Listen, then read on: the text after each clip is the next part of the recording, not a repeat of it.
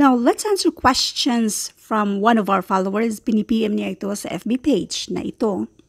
So, we have, ilan ba to? 1, 2, 3, 4, 5. Itong 5 ang sagutan natin sa videong ito.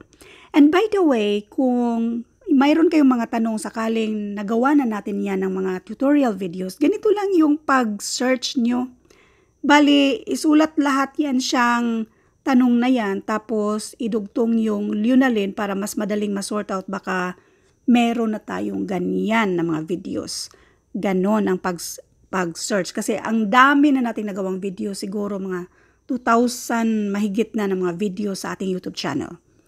So anyway, itong 5 questions na ito ay hindi lang to gamit para sa mga magtitake ng civil service exam. Pati na rin sa magtitake ng AFSAT, sa LET, sa college entrance test, or kung anong exam man yan na merong numerical reasoning or yung mga mathematics.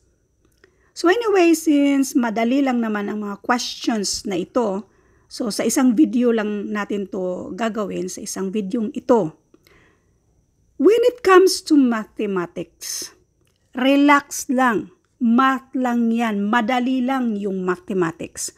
Kasi kung pangunahan nyo ng takot ang mathematics, mahihirapan kayong mag-solve.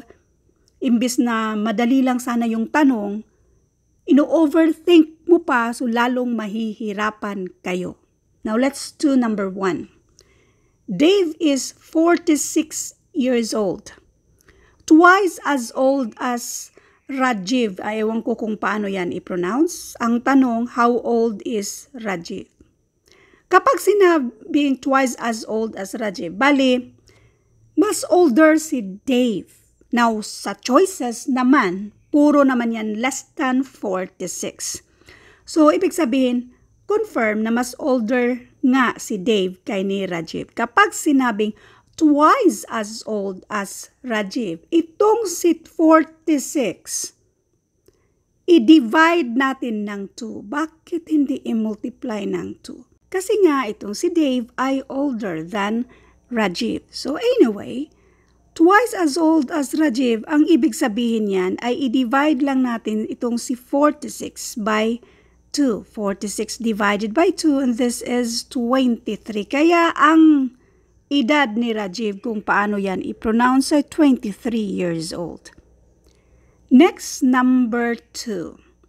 Salesperson Rita drives 2,052 miles in 6 days, stopping 2 towns each day.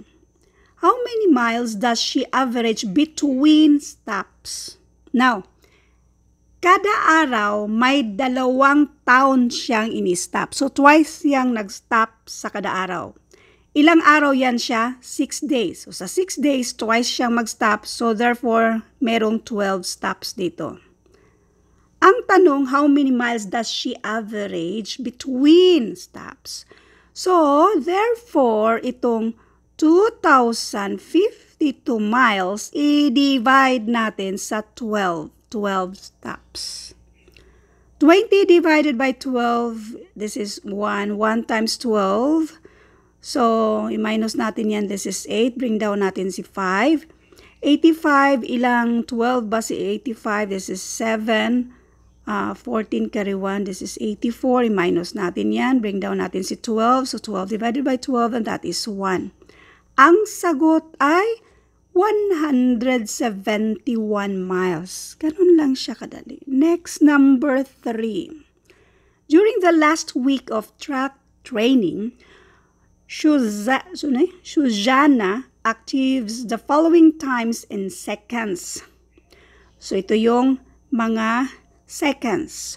Her 3 best times this week are average for her final score on the course. What is her final score?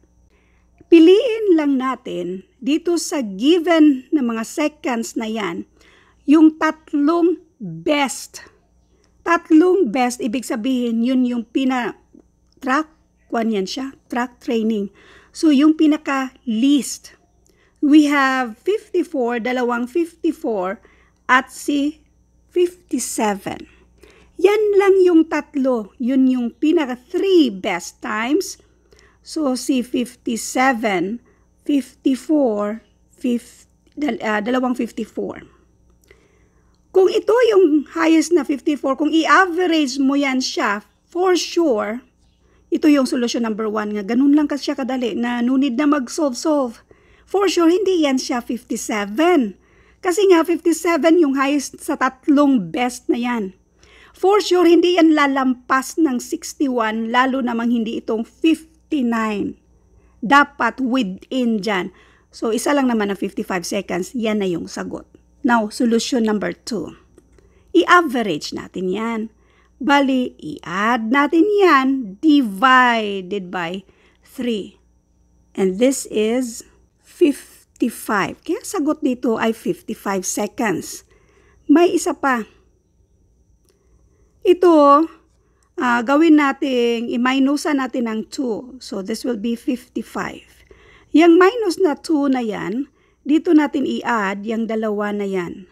So, 55 seconds. So, ito na yung average. Next, number 4. A train must travel to a certain town in 6 days. The town is 3,450 miles away. How many miles must the train average each day to reach its destination? 6 days yan siya nag-travel. Now, each day daw, ilan? So, ganito lang siya kadali. I-divide lang natin itong 3,450 by 6. So, si 34, ilan yan siya? 5 times 6, and this is 30. 34 minus 30, this is 4. Bring down natin si 5. Ilang 6 ba sa 45? We have 7. This is 42. Tama ba? And this is 3. Bring down natin yung 0. 30 divided by 6, and that is 5. Ang sagot dito ay 575 miles. Next, number 5. On a certain day, the nurses at the hospital work the following number of hours. So, meron tayong, wag na natin ibasahin na lahat. Meron tayong 8, 10, 9, 8, 7, 12. What is the average number of hours worked per nurse on this day? I-add natin yung mga numbers na yan, tapos i-divide kung ilan ba sila. 1, 2, 3, 4, 5, 6. I-divide natin ng 6. So anyway, i-write down ko yan siya. 9, 8. So we have 7 and 12. 8 and 9, this is 17. So 7, 8, this is 5. 5, 2, and this is 4. 1, 2, 3. 54. Si 54, i-divide natin. Ilan nga ba yung sinabi ko? 1, 2, 3, 4, 5, 6. I-divide natin ng 6. So this is 9. 9 times 6, this is 54. So anyway, ang sagot dito ay 9. Thank you for watching and all. I hope mayroon kayong natutunan sa video ito. Thank you and God bless.